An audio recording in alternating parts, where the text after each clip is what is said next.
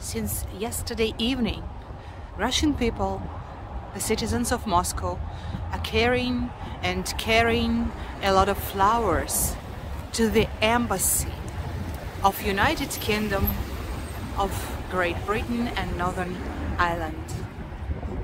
Her Majesty Queen Elizabeth died yesterday at the age of 96.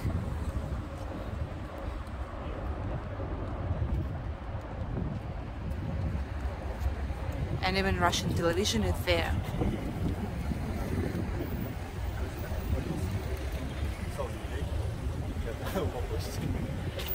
I see flowers and candles.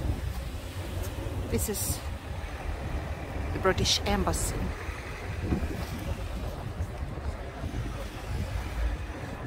Queen Elizabeth lived a long, wonderful life, full of different historical events.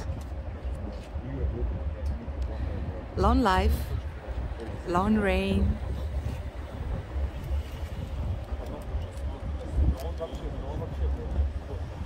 Just a few days ago, I showed you the grave of the President of Soviet Union, Mr. Gorbachev. And now again grief and tragedy and death.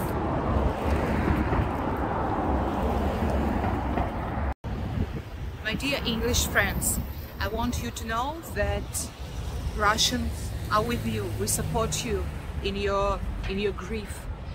I know how you loved with all your heart and how you respected your queen, and we would like to honor the memory of Queen Elizabeth with a minute of silence.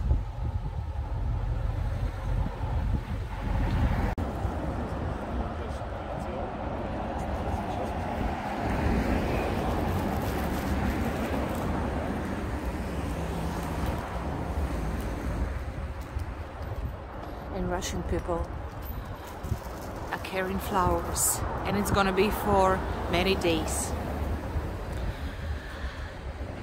You see, British Embassy is located in a really modest building, not so rich. It looks very just simple, but it's located in a beautiful place in the center of Moscow. I will show you a little bit now. Queen Elizabeth was really the most popular person in the world. I can't imagine that a man, even maybe in a Central Africa, hasn't heard about Elizabeth II. And I would like to buy and light a candle in memory of the Queen in this wonderful monastery, a Russian Orthodox monastery located just a few minutes of walk from English Embassy. And look at this, it's amazing.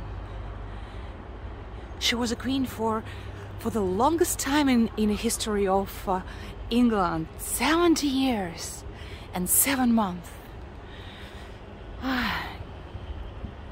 God bless you, my dear English friends.